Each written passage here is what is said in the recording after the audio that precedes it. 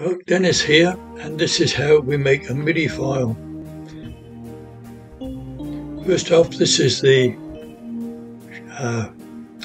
what you will see when you first start up and you're looking to go to the Midi section.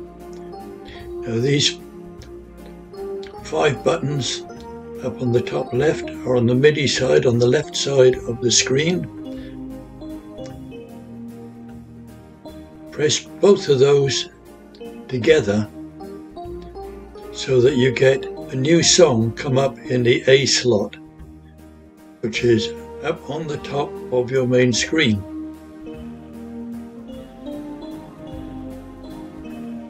Now, having that new song there, you can now press the record button, and as soon as you play a chord, you will start recording.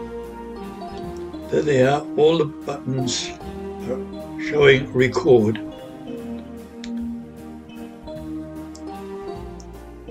Now, after you've finished your recording, you press the stop button, and it says the recordings will be lost.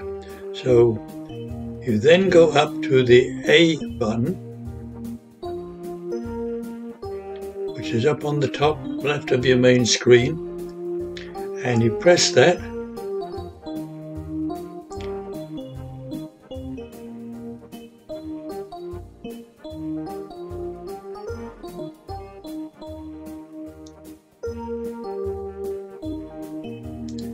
And now you will see that you've got a new song.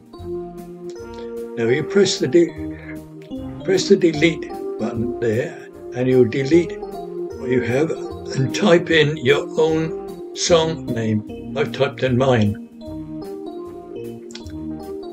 Press OK, and the song will now be in your user group as that name.